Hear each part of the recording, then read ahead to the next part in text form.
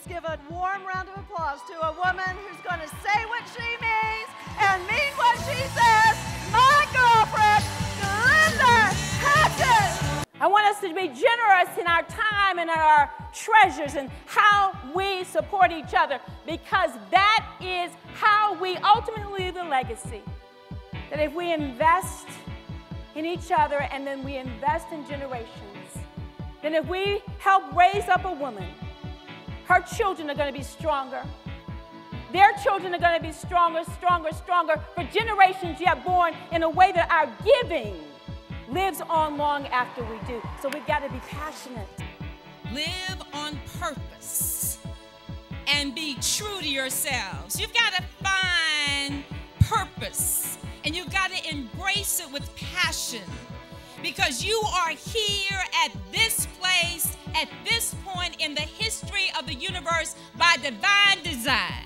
And we're talking about education this morning because it is so important. I believe that education is what levels the playing field in this country.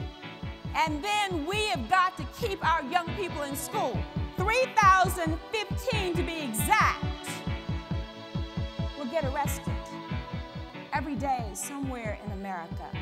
From where I sit, a child is particularly important because a child who drops out of high school is 3.5 times more likely to have a criminal record than a child who finishes. 7 times more likely to be dependent sometimes in their lifetime on welfare, and 7 times more likely to then have a child who will then drop out of school. We have got to stop this epidemic. That's what it is. There is no limit on your dream.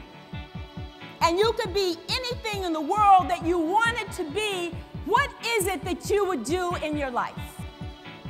Psychologist. President. Forensic scientist. President. Nobody said I want to be a pimp or a drug dealer. Nobody said I did not want to contribute something. Everybody had a dream. There's a dream with your name on it. So what we need is for you to dream big dreams, because the world needs your gifts. It was a beautiful